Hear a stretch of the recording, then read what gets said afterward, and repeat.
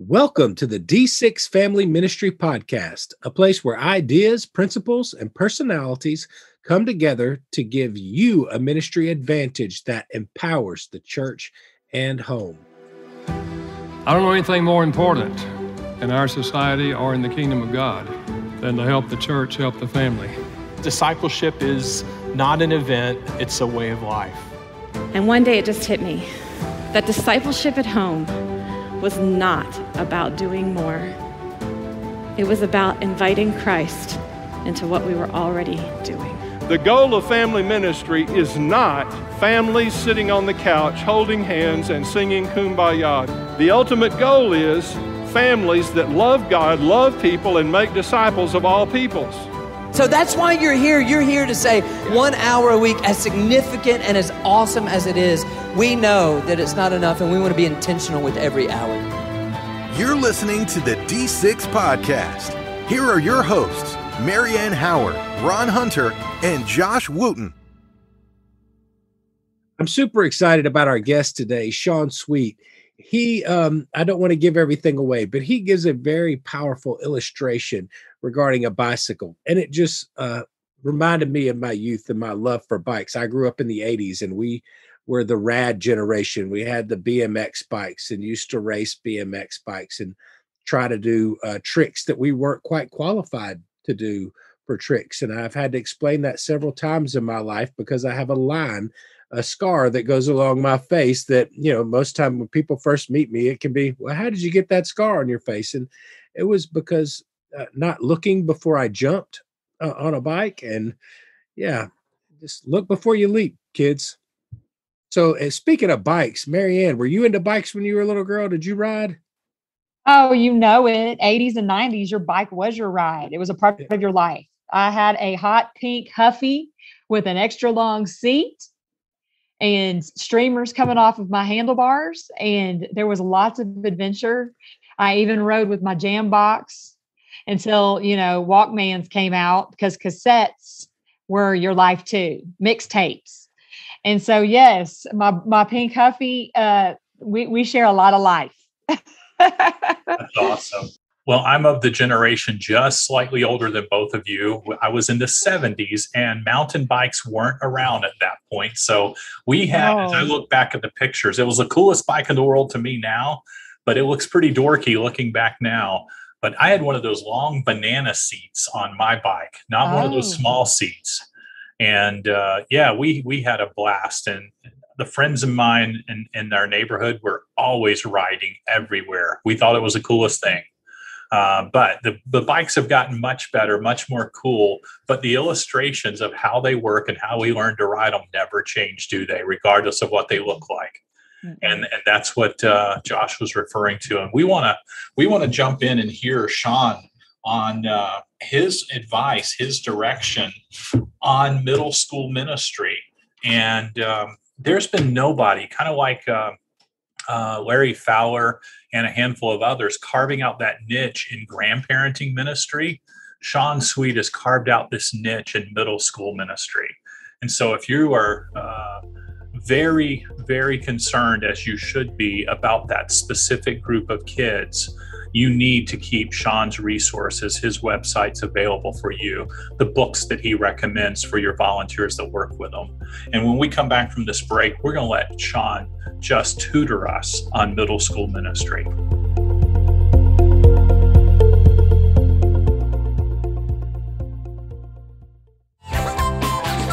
Hey everybody, it's your good friend Pastor Steve with the Elements Kids Worship team.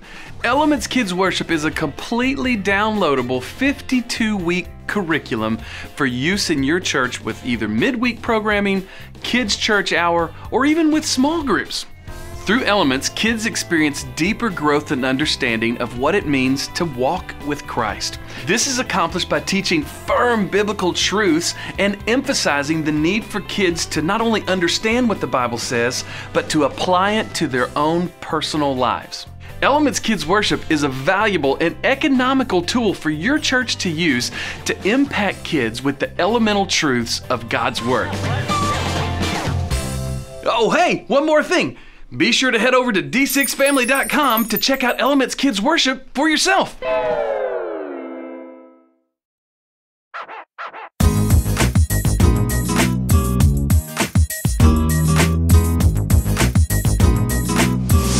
We are live at the D6 conference in Orlando, Florida, and I am joined today by Sean Sweet. For 25 years, Sean Sweet has been a passionate advocate for preteens, both as a public school teacher and in church-based ministry. He currently serves dual roles as preteen pastor at Destiny Church in Rockland, California, and community director at 456.org, which educates, trains, and resources preteen ministry leaders around the world. Sean lives in Sacramento with his wife Dana and their 3 amazing kids. Sean, thanks so much for being at the D6 conference and for joining me today. Oh, it's great to be in person with people. That's right, yeah. Okay, so we're talking about preteen ministry today. Yes. What is it that draws you to this age group in particular? Yeah, some people are called to China or Siberia or whatever. I feel I am called. I'm called to this age group. And that's kind of the short answer is that God has called me to this age group. I have an understanding of them that really goes beyond, I think, where a lot of churches have preteens. I served at the church that I'm at. I served there since the time I was a Christian. Shortly after, became a Christian in college, and I went to college to become a school teacher. So even then, I was, I knew I wanted to do something with kids. And as I got into student teaching, I was just drawn towards that older age group because of where they were mentally, like how they could process and think, and the conversations that I could have with them. I simply couldn't have those conversations with a second grader or first grader because developmentally they're not there. Yeah. So after teaching for 7 years, and in there I gave my heart to the Lord. My mom actually started attending church. She gave me a Bible, and I read the Bible, and I was actually reading it to make better fun of the Christians. I wanted to read all the holes and the flaws in the way as they thought, because I had made fun of Christians in high school. And I thought, I really should find out what they think so I can do a better job of insulting them. And wow. And so I started reading the scriptures from the beginning and gave my heart to the Lord. That's awesome. I was starting to serve in the church.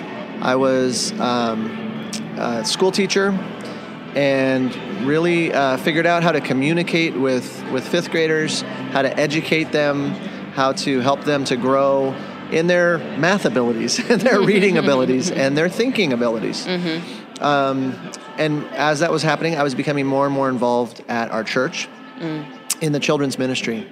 When our children's pastor left the church, he actually became Bible Man. I don't know if you've ever heard of Bible Man. Yeah. Yeah. So when Willie Ames left, Robert T. Schlipp, our children's pastor, became.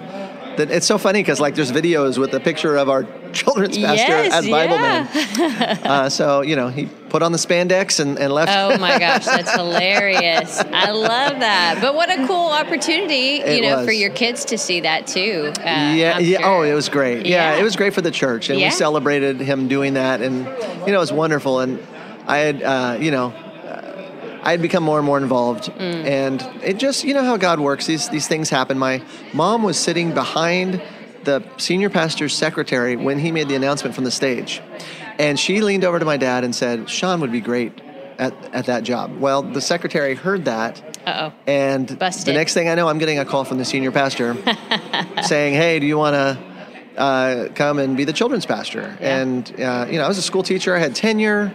And he's like, "Do you want to," he called me, "do you want to meet for coffee?" I'm like, "Okay." A little nervous when your senior pastor calls and asks that, right? And so we met, and he said, "Hey, would you like to come on staff?" And I said, "No." Let me run first. Let me give you 3 reasons why as a school teacher: June, July, and August. There's 3 reasons right there. But then the Lord the next day, I couldn't rest. I couldn't rest with that decision. I came on staff. I was over birth through 5th grade. Wow. And I had 1st through 5th graders all together in one space. And I just knew this is not the most conducive, because I know preteens. I know how to communicate with them. But when I do that, the 1st graders are lost. Right. And when I try to, pander is the wrong word, but communicate with the 1st graders, the 5th graders are not They're not engaging with that, I'm sure. Right, exactly. And, people would always say, just aim for the oldest kids, aim for the older elementary, and the younger will come along. And what I realized was, if I want to entertain them, yes. If I want to tell them a compelling story, yes. But if I wanted to disciple them in intentional ways that match where they are developmentally, we have to take a different approach. And preteens are developmentally very different than their younger selves. Yeah. Well, they're also a lot different than when we were preteens. I mean, preteens in 2021, they're at a completely different level than we were and have different things that they're struggling with and opportunities. How have you seen preteen ministry change over the last few years, and where is it heading? What's really interesting is that even from the time that I started working with preteens till now, they're the same in a lot of ways. So it's like the same boat, just different waters that they're navigating. Yeah. But it's the same boat. They're developmentally, what's going on is very similar to what was going on. Now, granted, there is research that shows that because of screen time, their development is actually slowed down by some of those things. But at the same time, they, and this will kind of answer your question, that at the same time, because of all the exposure with the phone to social media and to YouTube and to all those things, they're more attracted to teenage culture than they were, but they're less ready to step into it than they were. Yeah. So they're less equipped and more eager to grow up, if that makes sense. Yeah. I think there's a loss for them in the last 25 years with the digitization of kids. There's a loss in the communities that they would grow from being a part of. There's a loss from the parent connection because parents are on their phones too. I'm a parent on my phone, Right. And then there is whatever the effects are that the screen time has on the brain. So I think there's more of a need than ever for preteen ministry. There's preteens have always needed something different if we're going to help them in their growth. But I think that need has come more to the forefront. And we're seeing it at churches, right? Like, I don't know if your church has a preteen ministry, but we do. More and more that's a norm. Whereas 10 years ago, that wasn't the norm. Right. Yeah. Right. What would you say are some of the most critical issues that parents of preteens are dealing with right now? I think a lot of it has to do with exposure to and access. Exposure and access. So preteens are exposed to things they are not ready for at earlier ages, and they have access, right? Like many of the preteens in my ministry walk in with a cell phone in their pocket, and it's like they have if there's no filters on that thing, they got the world in their pocket. Like, is that really a good thing? Right. I mean, but in thinking about where they are and talking about developmentally, I got to hear part of what you were saying yesterday in your breakout, that they're just not ready for that. They're exposed to it, just not ready. Right. And to have that at their fingertips, how do we navigate that as parents? How do we be able to set a standard? What are some things that we need to have in place in order to make sure there's security around them? Right, because the other struggle is that they are ready in some ways, right? They're ready to start taking steps of faith ownership. They're ready to start taking steps of ownership of all different aspects of their lives. They're ready developmentally, but not experientially. So what we can do to help preteens is what we call it 4, 5, 6. We call it let go of the bike and run beside. And the whole idea is when you're teaching somebody to ride a bike, there comes a point where you have to let go, but you don't typically just let go. You also run alongside. Right. Today in the breakout I asked I said, what do you do when you teach somebody to ride a bike? You let go, and what else do you do? And they say, run beside. And I said, okay, but why? Well, because they might fall. And then I said, so why did you let go? Right? Yeah. But we know the answer. Like intuitive, we know we have to let go, or else they're never going to that bike is never going to become theirs. Right. And when it comes to faith and when it comes to their life, we need to let go and allow them to take ownership. But at the same time, we don't just let go, we run alongside. Yeah. So I think both are critical for the preteen years. We're talking about safety and protecting them and all those things. That's the running beside part. But if that's all we're doing, then there's something missing in that equation too, right? We have to let them figure these things out on their own, but not on their own. Right. We have to allow them to think they're figuring it out. Sure, yeah. Well, and they are. I mean, they're working it out. Yeah, and they're making mistakes with us right there next to them. It's messy. Yeah. I mean, I have 3 kids, and the youngest is 10. I've got a 13 he's right there in that and a 16. Yeah. Right, yeah. And, those preteen years were a little bit messy, and we just kind of smiled through it and realized they're working their way through it. Both of my daughters, and they're both so different. And just the way they navigated it. But the whole thing is we're moving from, I think D6, the C's of parenting. We've got the cop stage, and then we have the coaching stage. And I think when you enter those preteen years, there's an overlap. You got to do both in good measure. You're providing challenge and freedom, but you're also providing protection, and that's what the letting go and running beside philosophy is all about. Yeah. And that's the heartbeat of 4, 5, 6, and that hasn't changed. Yeah. Even through COVID, even through the all the things that we've faced and that kids have faced, this strategy with preteens still works and still ministers.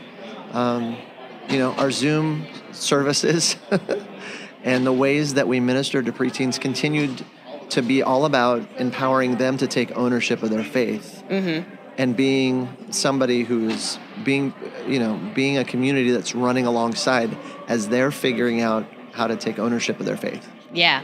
How can parents biblically address those critical issues that you've just been talking about? And how can, like you just said, how can the church come alongside them and support and encourage those parents as they are trying to let go of that bike, as you said? Yeah, so we've been working on this. We have been working on the answer to that question. And that's, I think, that is a well that is really, really deep. We've discovered some strategies, some ways of doing it. In fact, we just came out with a book, Let Go and Run Beside, and it's got 10 essentials of preteen ministry, but it's not the end of the well. So there are several ways in there, and I'll just mention a few. Yeah, please. One is kind of a switch to questioning, using questions to disciple. So this is a stage where we can start to ask them questions and allow them to find answers. And if their answers are off base, we can ask questions to help poke holes in their answers that they're giving. Because let's be honest, they've asked us 1,000 questions at that point, right? By the time they're a preteen, we're answering all the silly questions. And so now it's their turn, right? Yeah, and the approach with our small group leaders really changes and shifts at church. And this is also true in parenting, that kids ask us questions and we give them answers. When we start to enter the preteen years, they ask a question, and what our small group leaders know to do is to say, what do you think? And then a lot of times they'll be right on with their answer. So do you train, I'm sorry to interject while you're talking about this, but you train your volunteers and your small group leaders in that way? Yes. How does that take place? So when we have new leaders come in, it's a common thing in our training times, in our prayer times. Hey, when kids ask questions in your small group, respond first by asking them what they think. Excellent. And then if they don't know, if they say, I don't know, the next step is to ask the group. does anybody else have an answer? Mm-hmm. So what we're teaching them, I'm really big on the method is the message. Mm-hmm. What we're teaching them is that they can start to pursue these things themselves, and we're there to help them if they're going off track. Mm-hmm. So if an answer is wackadoodle, right. then we can be there to help guide them back on point. Yeah. But I want to give you a quick example of what this kind of method does. So on Wednesday night, we let our kids write 2 questions, or we give them 2 questions, and then we send them to small groups. Mm-hmm. And the 2 questions are, what is God showing you through tonight's message? And what questions do you have after tonight's message? Mm-hmm. They write their answers to those, and they go to their small groups. So I love to tell the story of this kid. He entered our ministry, and he was like immature, not ready to engage, and he just was like, and it was like, come on, trying to get him involved. Yeah. He was in my small group, and I'll never forget the night we taught about Jesus when he was 12. Taught about Jesus in the temple, and that we told that story, and we let the kids write the answer. What is God revealing to you, and what questions do you have? Mm-hmm. We get to the small group, and his paper would always just have holes poked in it. Sounds about right. But one of the other boys in the group asked, did Jesus have friends when he was a preteen? And I said, what do you think? And the kid said, I don't know. And so I said, does anybody else have an answer? And this kid, who had been tuned out since the time he got there, he woke up. And he said, I bet he didn't have a lot of friends, because kids that are different, people don't like them. Something changed in him that night. I think he made a connection with Jesus, because he was really talking about himself. Correct. And he was understanding what it meant to be, like he was making a connection with Jesus, because Jesus was different. Mm-hmm. That's right. And this kid felt different too. Well, fast forward to when he's a 6th grader. He's in our leadership program. He's totally involved. He loves the Lord. He's like leading the other kids in worship. That's awesome. And that wouldn't have happened if we didn't make room for the kids to ask their questions and to answer one another. Yeah. So that's just one of the techniques that parents can use, that we can use in ministry. And the book outlines like 10 different things that we can do to let go and run beside. Now, I have a question, because I have a couple of preteens in my own home. Okay. So congratulations. They are the thing that congratulations, I've made it. The thing that I find myself, the place I find myself with these boys is they think that they can have an adult conversation, right? And they still want to be kids, and they still want to play, and they want to be really weird, which they're really good at. But they're kind of stuck in the middle. Right. How do you not squelch that, desire to have adult conversation and, be with more mature people, but also kind of tenderly help them to realize they are still kids? How do you find that balance, I guess you would say? Yeah. So I did an experiment once with the preteens in our ministry, and I asked them, do your parents treat you too old or too young? Mm-hmm. And they wrote down their name and their answer. And then 2 weeks later, I asked the same group of kids the same question. Do you know how many of them switched their answer? Okay, well, that makes me feel better. It was amazing to me. I was curious to see how they felt they were being treated at home, and I was looking at the answers. I'm going, So I asked them again in 2 weeks and got totally different answers, even from the same kids.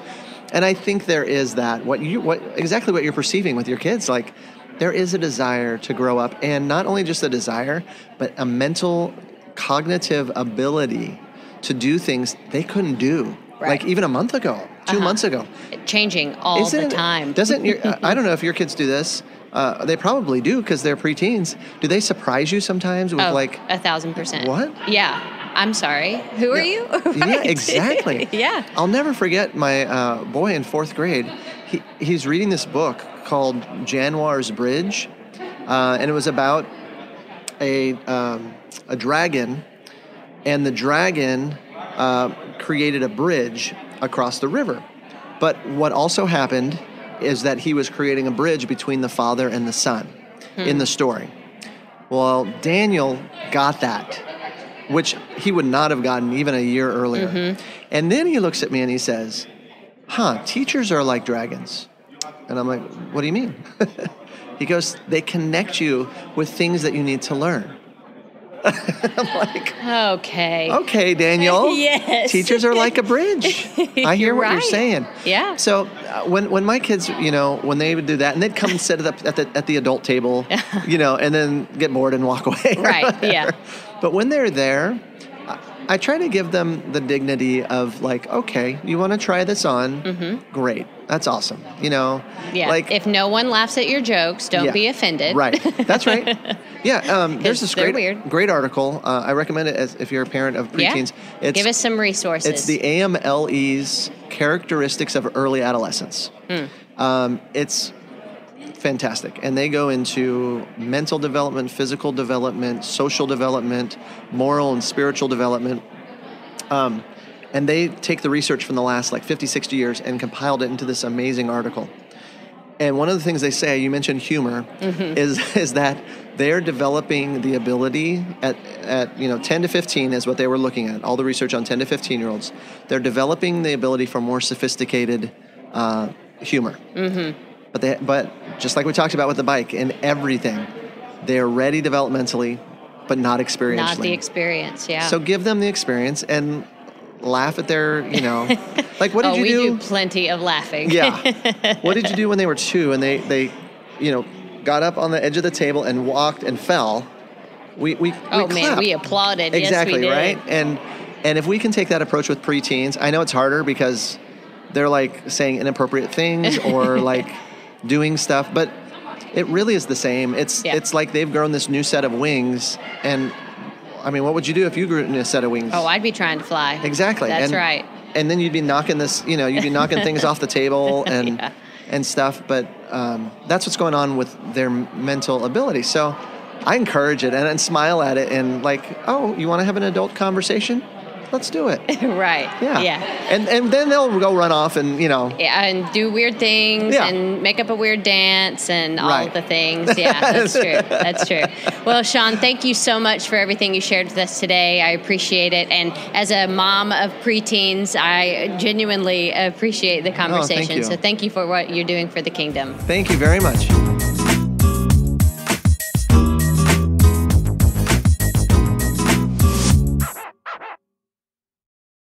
What an interesting story and such incredible insight. But even in the way that he was called into ministry, I connected with that podcast right from the get-go. He and I both were served. Sean and I both started, it looks like, got into ministry by just simply volunteering. And then our children's pastor stepped away. Now, mine was not Bible man, but it was very interesting in the way that he got called into ministry and tried to go reluctantly at first and said no. And I did the same thing, but then realized that when God calls you, in other words, if thus saith the Lord, yes, saith the Josh. And here I am 20 years later, but I just thoroughly gleaned a lot of wisdom as somebody who works in middle school ministry right now. Myself, I'm in the acting, not only lead pastor of Next Generation Ministries, but I'm currently serving as our middle school pastor. And so I was taking lots of notes, and it just is really good insight and eye-opening perspective for me to be able to not try to fix things, let them figure some of the stuff out, because so often in human nature, when we see somebody doing things or headed in a direction they shouldn't go, we want to jump in and fix. But I love the way he said, you just got to let them go and figure some stuff out for themselves and kind of step aside and observe and coach, but not do it all for them. I totally agreed. In fact, that was my big fun takeaway from that, when he said that they are ready developmentally, but not experientially. And you're right, Josh. That was my real, to let them work through it with some trial and error. And I think, what we need to be reminded of as parents is that you want your kids to fail on the small things early when you're around and can help them. than for them to never have bumped into these pain points until they've left home, and then they fail and they're scared to tell you. They're scared to, bring that out. And those failures are typically far bigger than the ones that middle schoolers are going to face. This interview really struck me as a parent. I'm raising a 10-year-old right now. And so he's right there in the middle of it. And he talked about the concerns of digitization and the loss of parent connection and the loss of community connection. And that kind of made my heart stop of just, man, am I doing everything I possibly can to fight for his heart? And he restated this, I think, a couple times in the podcast conversation, that we've got to empower them to take ownership of their faith. That's our place as parents and ministry leaders, is we want them to own their faith. And so he is really gifted. He is, I love that he has a heart for that age. I think it matters, because I think there is something developmentally happening between children's ministry and student ministry, that it's a strategic time to capture their minds and their hearts as they own their faith. Very, very much so. And that's the hardest thing in the world, as parents, to step away and let, that area. It's so hard, because we certainly don't want to see our kids hurt or the pain areas that they will face. But you know what? They're grasping at the next level. Every child for every age is grasping to the next level. Our job is to prep them, not do for them. That's prep right. them, not do for them. And work it along, watch them. The only way we really get real experience is tactily, hands-on, working it out, trial and error. I had to miss a whole lot of hoops in the backyard before I started making those basketball shots. And the same principles of sports apply in life. They're going to have to miss some shots in order to get them right. And we can just cope with that.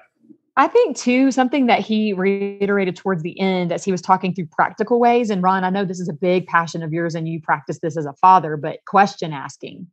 Yeah. He just said with middle schoolers, you need to start asking questions. And when they don't answer in the right direction, you poke holes by asking more questions to help them flesh out where they're going. And so I really loved his suggestion on asking questions. So I'm already thinking as a mom with my Post-it notes as me and Zeke are driving in the car shoulder to shoulder, thinking about what questions I can be asking of him just to know his heart. Yes, absolutely.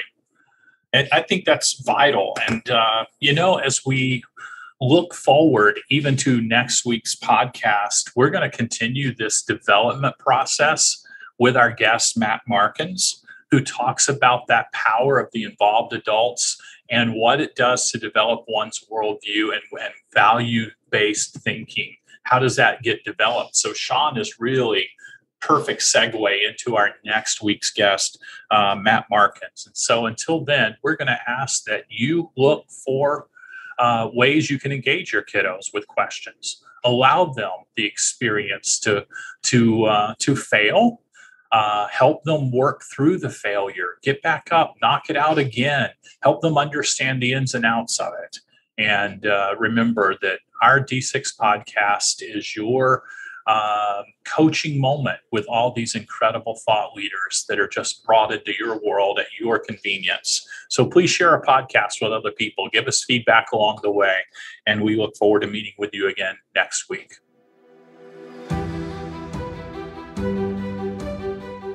You've been listening to the D6 Podcast. You can learn more about D6 at d6family.com.